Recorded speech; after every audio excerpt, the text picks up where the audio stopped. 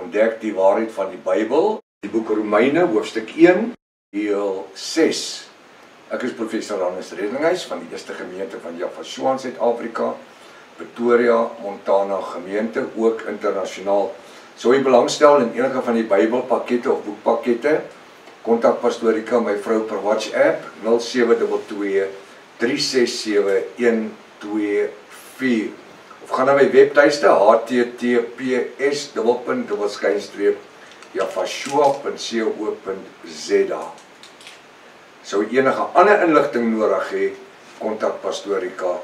Baie dankie. Kom ons bid saam.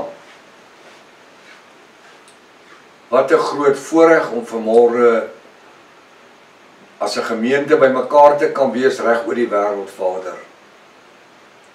Dankie dat ons hierdie nuwe week met nuwe uitdagings en nuwe verwagtinge kan begin.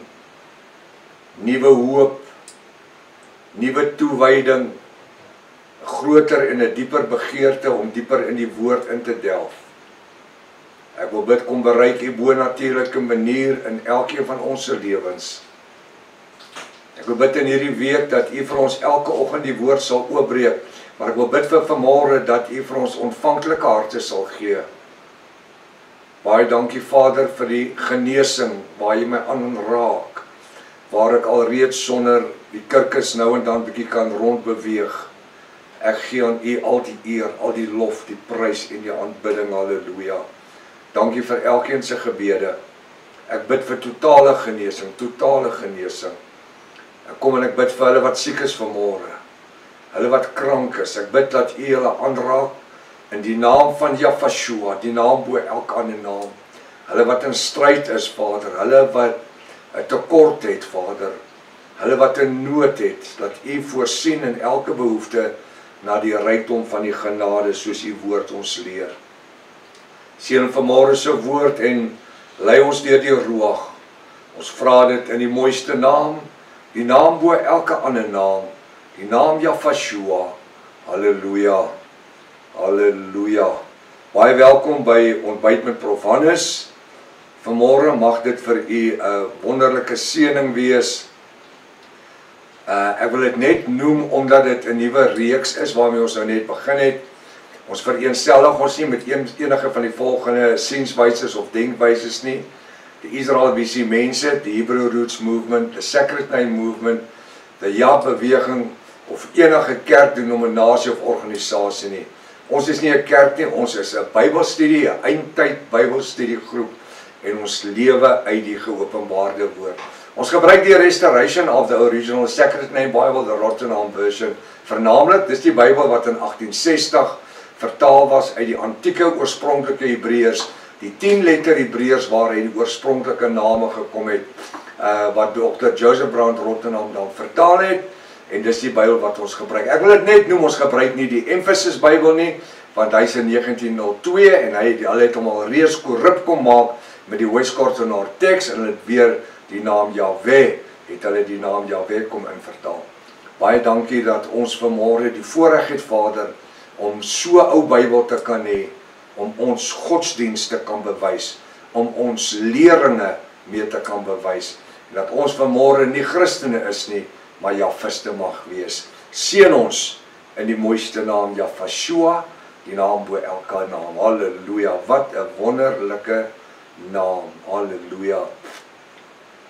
Ons is besig met die boek Romeine, hoofstuk 1, en ek gaan net weer die een skrif waarmee ons gestop het laas week en Vrydag, verskoon my, wil ek net lees ter aanvoeling of die begin,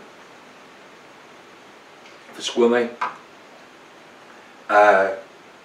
sodat ons die ritme en die gevoel net mooi kan optel, né?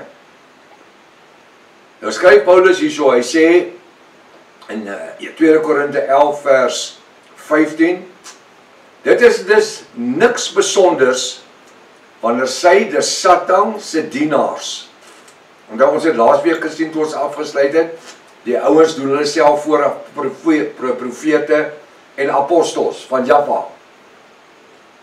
Terwyl Hebreërs 1 sê dat die tyd van die profete is verby.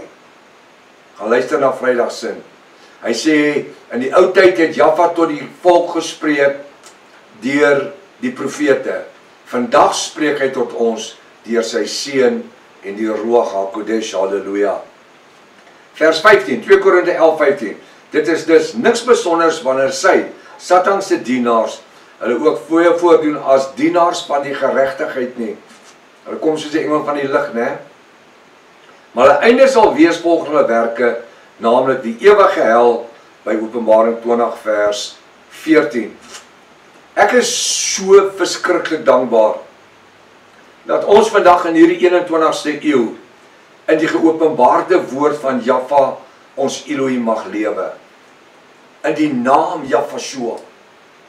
Hy sê die naam bo elke ander naam. En dat die bruid van Jafashua die volle waarheid kan ken. Ons ken nie net helfte van die waarheid nie. Ons ken die volle waarheid. En die woord sê, dis juist die salwing wat die jukke breek, en die waarheid wat ons vrymaak. Is dit nie wonderlik nie? Ek dank Jaffa ons Elohim, vir die Ruach HaKodesh, wat ons elke dag, luister mooi wat ek sê, nie een keer 'n week nie, nie per geleentheid nie, nie een keer 'n maand nie, elke dag in die geopenbaarde woord leer. Ek is besig met 'n klomp navorsing op die oomblik oor 'n reeks wat ek binnekort gaan begin, en daarom moet julle subscribe oor die Efrat rivier wat nou opgedroog het, en al die snert wat hulle op die internet skryf en sê rondom dit, wat die mense verwar. Ek is so dankbaar ons kan in die geopenbaarde woord leef. En die Ruach leer ons. Hy leer ons. En weet jy wat doen hy? Hy vat ons in 'n dieper kennis in. Hy vat ons in 'n hoër vlak in. Hy vat ons in 'n groter openbaring in. Ja, hoe sê hierdie spookpredikers, gaan baar onder die boom. Ek het nie 'n saak met 'n boom nie. Maar jag, julle gaan eendag hardloop vir hierdie geopenbaarde woord. Glo my. Wanneer die antichrist die vredesverbond teken, en die ouens besef, dis nie Islam nie. Hulle besef, dis die paus. Dan gaan jy hierdie ouens sien hardloop, met rooi gesigte. Nee, en ek dink hulle sal hulle self bekeer. En van die mense sê, ons het vir julle snert en leuns verkondig, al ons lewe, wanneer dit is oordelig vir ons. Die woord beklaar, die bruid van Jafashua sal alles weet. Hoekom? Want ons is getroud met die bruid. Ons is in 'n verhouding, ekskuus tog, met Jafashua, ek nou sê met die bruid, met Jafashua. Ons lewe nie in 'n verhouding waar ons per geleentheid bietjie met hom gesels en nee, ons lewe elke dag in die woord. Daar's mense wat 2-3 studies 'n dag doen, wat verslaaf is, wat nie genoeg kan kry nie. En dis van hulle is pastore, wat in kerke bedien het hulle lewe lank. En nou hier op die einde van hulle lewe, nou ontdek hulle die woord. Ek is so dankbaar, daar's nie tyd nie. En daar's dan natuurlik baie jong mense, halleluja. Met hierdie bonatuurlike geopenbaarde kennis, gaan ons nou verder met die oorspronklike skrifgedeelte in Romeine 1 vers 2. Romeine 1 vers 2. Want hy, Jaffa sy Elohim, wat hy tevore beloof het deur sy profete in die hele skrifte. Nou wil ek hê, jy moet kyk na jou Bybel, ek glo jy het jou Bybel oop. Romeine 1 vers 2. Want hier is iets wat ek vir u wil wys. Kyk hoe slie is die duiwel. Sekerlik wanneer jy van Vader Jaffa praat, en van Jafashua en die Ruach HaKodesh, en jy verwys na hom of sy of hulle, dan daai hom, sy of hulle, moet sekerlik 'n hoofletter wees. Kyk wat sê hy in Romeine 1 vers 2, want hy, Jaffa sy Elohim tevore beloof het deur sy profete. Kyk na die woord sy en profete. Hoofletters of klein lettertjies? Klein lettertjies. Ek wil 'n Engelse woord gebruik. Kyk hoe degrade hulle die titels en die autoriteit van Jahwe en sy profete. Deur sy moet 'n hoofletter wees, verwys na die Vader. Profete moet 'n hoofletter wees. Dis dan die mondstuk wat Jahwe gebruik het in die Ou Testament. In die heilige geskrifte is heilige 'n klein lettertjie of 'n groot letter? Dis 'n klein lettertjie. Heilige, wanneer jy van die woord praat, dan moet dit hoofletter. Dink jy die moslems sal sulke mishaps in die Koran toelaat, wanneer hulle van Allah praat, of Mohammed? Ek vra nie. Daarom is dit uiters noodsaaklik wanneer u eie Bybelstudie doen, om te kyk vir klein lettertjies, vir naam wanneer dit na die Vader Jahwe verwys, of na die Ruach of Yahshua. Dit soos dit hier geskryf staan, vir my, is minderwaardig. Nou wat ek gewoonlik doen, is ek gaan aan wanneer ek dit neerpen op my rekenaar, dan sit ek outomaties hoofletters in. Maar ek voel, van tyd tot tyd is dit nodig, net om u attent te maak, of wat hierdie katholieke, wat hulle voorgegee het as protestante, kom doen het, met ons protestante Bybel. Romeine 1 vers 3. Aangaande sy seun, aangaande sy, is dit 'n klein lettertjie of 'n hoofletter? Klein lettertjie, wie is die sy? Wie is die sy? Is dit nie Jahwe die skepper van hemel en aarde nie? Verwys daai sy nie na Jahwe die skepper van hemel en aarde nie? Want hy praat van sy seun, Jahwe ons Elohim se seun, Yahshua, wie gebore is na die vlees, uit die geslag van Dawid. Dis waar Yahshua kom vlees word het, terwille van u en terwille van my, sodat ons werklik gered kan word. Romeine 1 vers 4. En na die gees van heiligheid, met krag verklaar is as die seun van Jahwe ons Elohim. Ek moet hom aan mekaar lees met vers 3. Aangaande sy seun, Jahwe ons Elohim se seun Yahshua, wie gebore is na die vlees uit die geslag van Dawid, ek lees vers 4, en na die gees van heiligheid,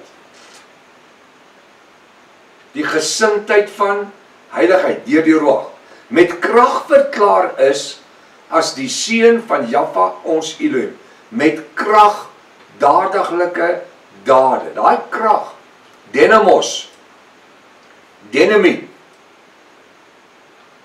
Wat sê hy daar? Met krag verklaar is as die seun van Jahwe ons Elohim. Dit het nie iewers in 'n hoekie gebeur nie. Dis met krag verklaar. Kyk hoekom. Deur die opstanding uit die dode. Nou waarby jy 'n groter verklaring het as wanneer Yahshua uit die dood het opstaan. Die enigste Elohim ooit wat uit die doderyk het opgestaan het, uit 'n graf uit opgestaan het. Dit is krag.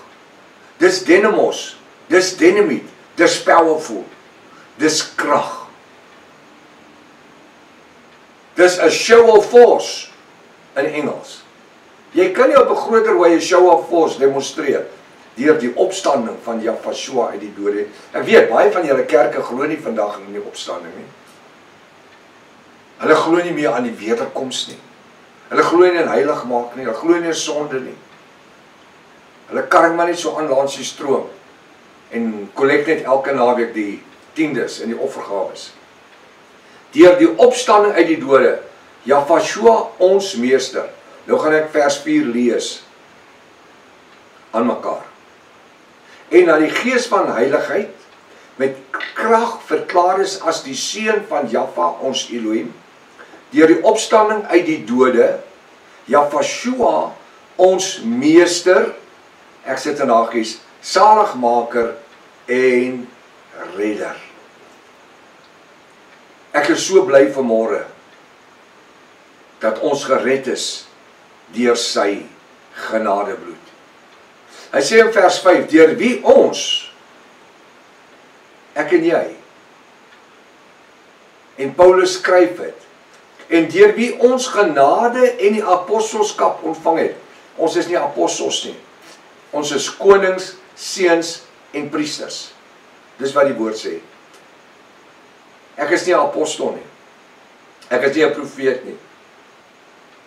Ek is 'n herder, ek is 'n evangelis en ek is 'n leraar. Van die apostel en die apostelambt en die profeetambt het sy tyd verbygegaan. Maar ons het iets anderster wat bykom. Ons is konings, seuns en priesters. Deur wie ons genade en die apostelskap ontvang het om geloofsgehoorsaamheid te verkry. Wat se ding? Geloofsgehoorsaamheid. Wat sê die Bybel oor geloof? Hy sê geloof is beter as onveranders. Hy sê geloofsgehoorsaamheid te verkry onder al die heidene ter wille van sy naam. Wat 'n naam? Wie sy naam? Sy naam. Die naam Yahshua.